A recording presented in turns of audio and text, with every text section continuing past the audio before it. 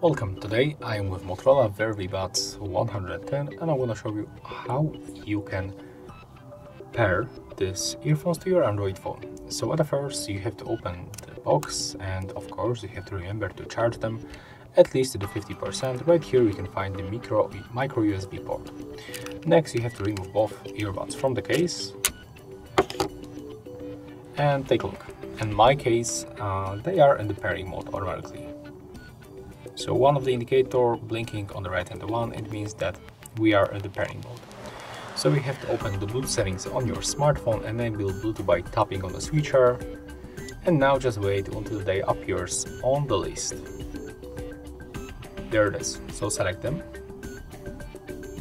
click pair, and as you can see right now we are successfully connected.